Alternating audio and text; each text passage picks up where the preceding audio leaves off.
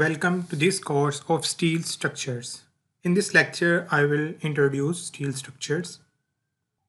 Here are the books and code which we follow for the steel structure design, that is AISC 360, American Institute of Steel Construction. Specifications you can also download from this website. Second is Steel Structures, book by Zahid Ahmed Siddiqui and by Ashraf. LRFD steel design aids that we use for the designing of steel members like tension member, compression member, steel column, steel beams. So for that we need LRFD steel design aids. The other book, that is Unified Design of Steel Structures by Lewis. So these are the books that should be with you for this course.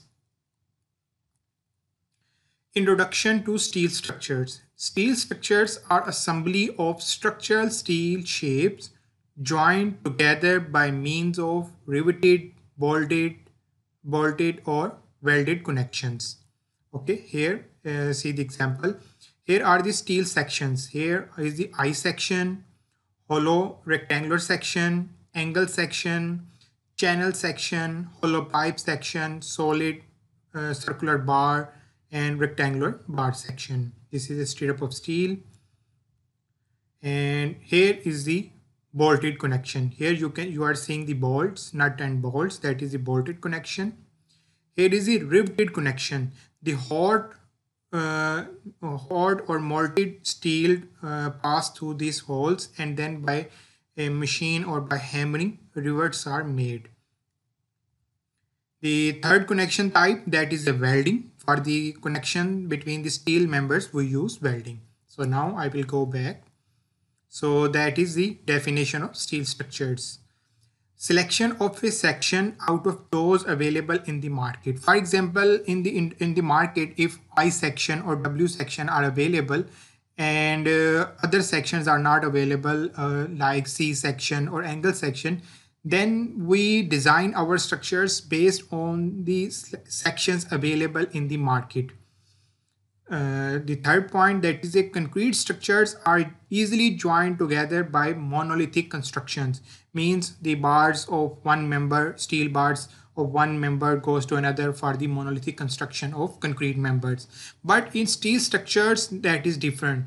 Special methods are required to join individual members for steel structures, like three methods: riveted, bolted, and welding connections. Okay, hot roll sections I have already discussed.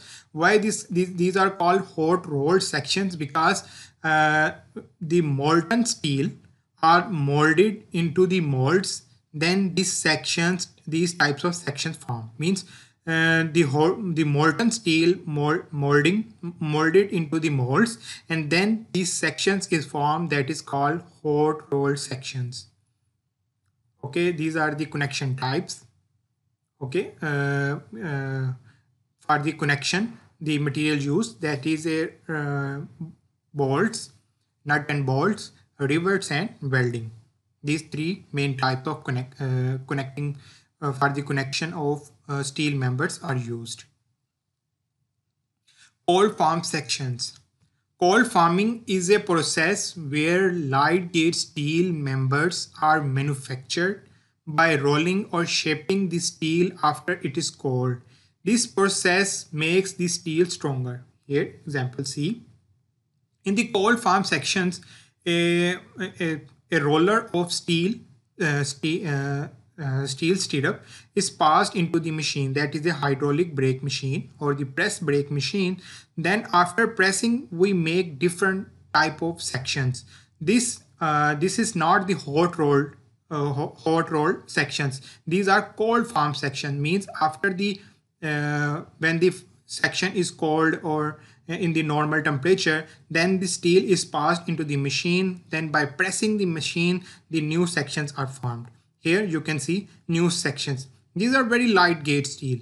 Okay, the one example you may have seen the framework for the doors, that is also made of cold form sections. Here is an example of steel structure framework: beams, columns.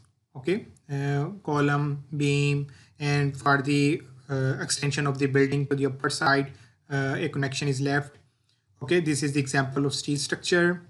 Here is the connections. Okay, you can see the beam is connecting to the column.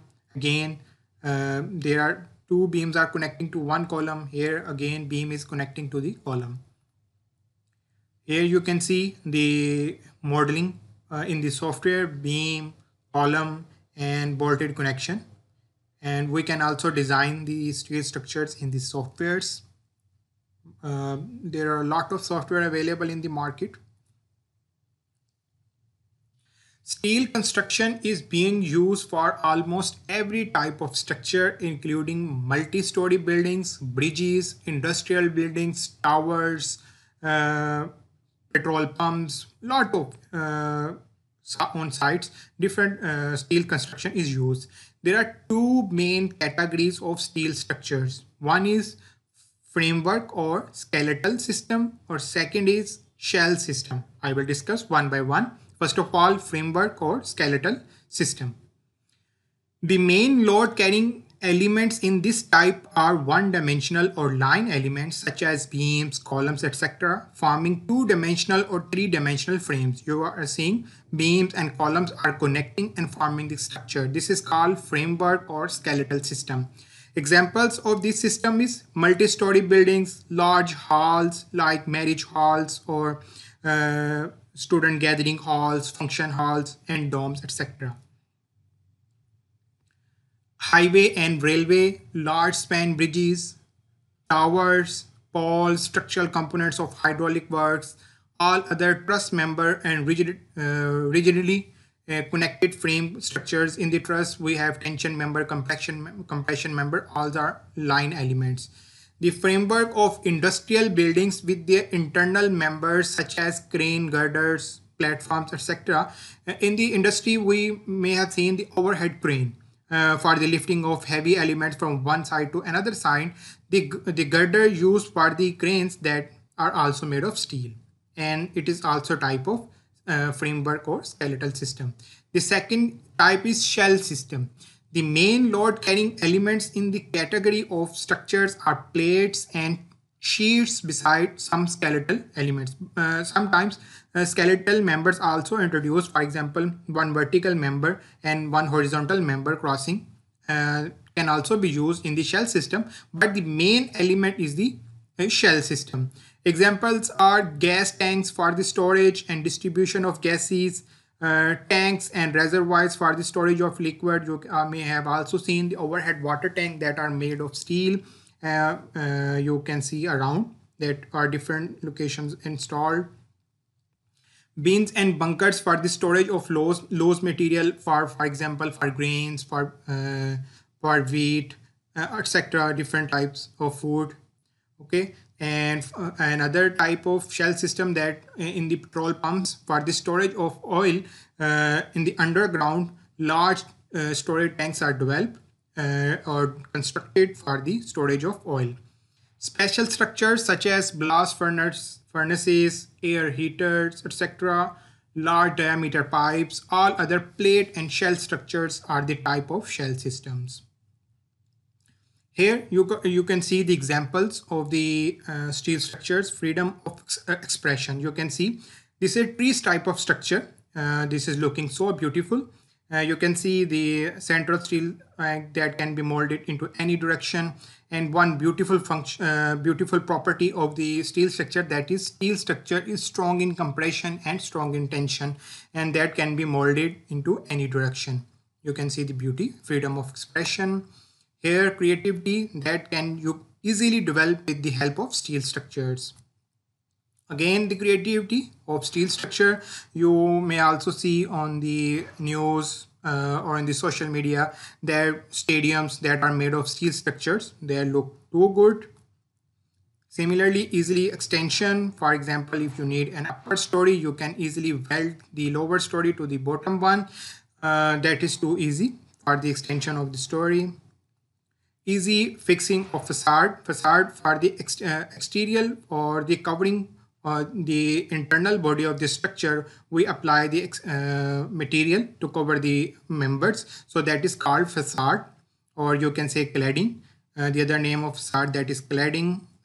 So here you can see easily you can connect or weld with the existing members.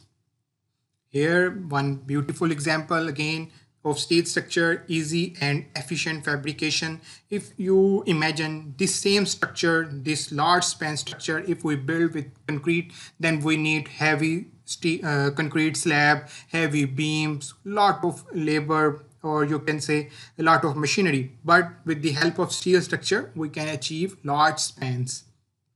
Okay, the common example of large spans in our daily life, that are marriage halls, that are long spans. Okay, the express function, okay, that is again very good example of steel structure building. Large spans of stadium, again the large spans. You can see this is a too big hall without any column inside.